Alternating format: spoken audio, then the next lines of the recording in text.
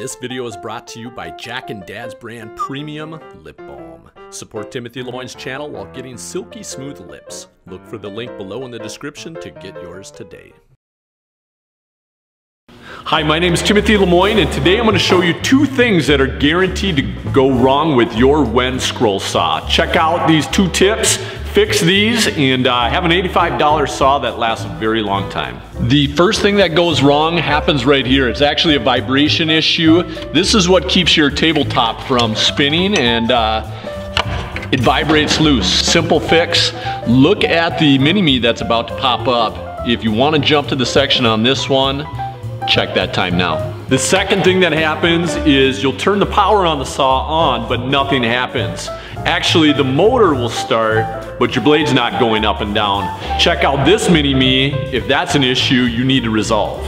First thing guaranteed to rattle loose on your Wen scroll saw is actually underneath the front of your scroll saw.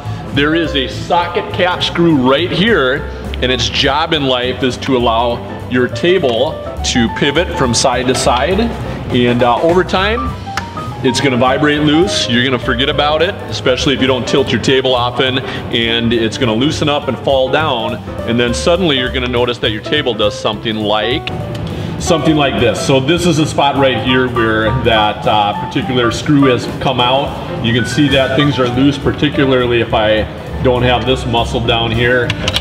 There's some flex and some bending, and that's because that joint has fallen out. It's a really, really easy fix. I'm going to show you how to do that next. All you got to do is go to your local hardware store. You're fixing this thing in $2 fix. Don't buy the actual parts for it. They're gonna get you're gonna get overcharged. I went and got some cap screws, and I went and got some washers here. And then my final pick here was, I'm going with some lock washers so it doesn't come out. Look for descriptions down below so you know exactly what size to buy. So again, all I'm doing is I'm underneath the front of the table. Here is the spot. It's gonna be threaded back here.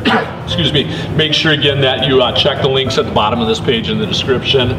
Get the right thread pitch, it's metric. Right here you can see I'm just going with my cap screw. This is gonna be a lock washer. I don't want it to vibrate loose again. And then just a standard washer in there. The fix is pretty straightforward, you guys. All you're doing is putting this thing in, and you're gonna snug it up. Never over tighten these kind of things. The metal in these can be soft. You gotta remember it's about an $85 saw, and over tightening is just most likely to strip things out. So there I am again. I'll try to get my hand out of the way so you see better. But all I am doing is literally just snugging up this particular piece, and then it's going to be a problem solver.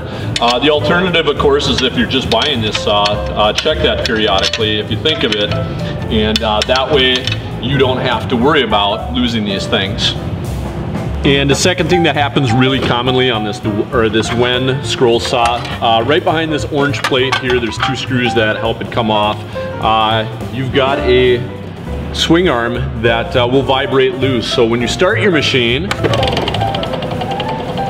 it's going to sound like it's running, but on the inside, nothing's connected. You actually need it connected to this swing arm right here. So there's a bolt that goes through that spot, and you know, when it rattles loose and it's not connected, things stop working.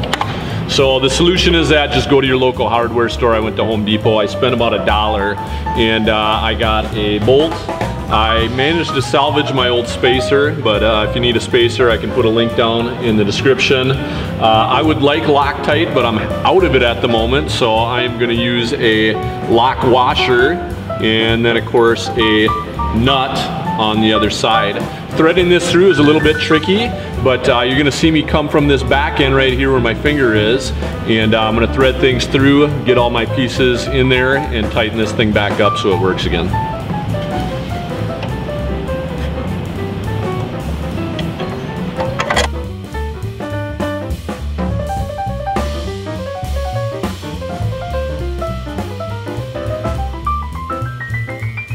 All right, so I was a little chicken and tested this before I started recording, but after you have this bolt in, you can see that all is well, and you even get a little bit of a view up in the top of the screen here.